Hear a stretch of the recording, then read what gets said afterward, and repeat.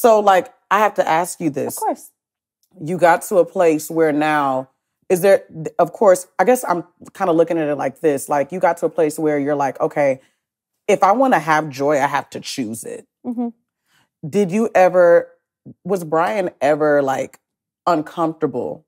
God bless that man's soul. That man, literally, like, him and his family. His family was always like, hey, Monica, like, you know, your family has to accept this. Like, they always, you know how that goes. You know how Nigerian families are. You know how all families are. They don't want you getting married without your parents' blessing, because his family knows how close I am to my mom. Like, my mother's my rock and soul. She's like, granted, that whole wedding situation was a terror, but it's like, she's done so much for, you have that manipulation in your head that your parents done so much for you growing up that, oh, Lord. when you get to that, you're like, I owe this back to them. And I constantly got, that was the conversations I constantly got, like, are you really going to do this to your mom? I'm like, what am I doing to her? And when you realize there's no blood on your hands. What am I doing? If there's no blood on your hands. Literally. You have to choose joy at this point. I have to. You have to. You know? Because it is manipulation. It's manipulation. It is. Yes. And they don't see that because, again, they're trying to follow a doctrine and a culture. You know, to you, you're like, I just want to be in love. I just want to love my husband. I just want to go home to my husband. Exactly. That's what you're saying.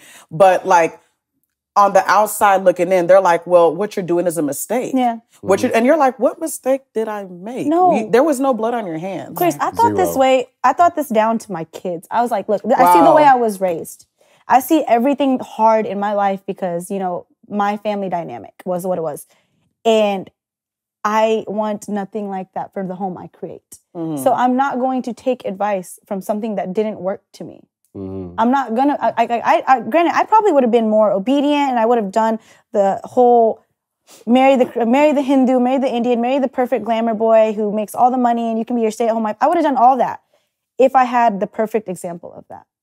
Wow. But how many people really get all that and have the perfect example of that? Baby, listen. You know? Very so true. I chose a guy who humbled himself, who humbled me, who taught me, like, who put me through therapy, who really challenged me to be a better person, you know? Right. Like, criticized me day after day to say, hey, you, like, really put his efforts into me to be the person he wanted a wife to be. And he didn't change me. He just wanted me to heal.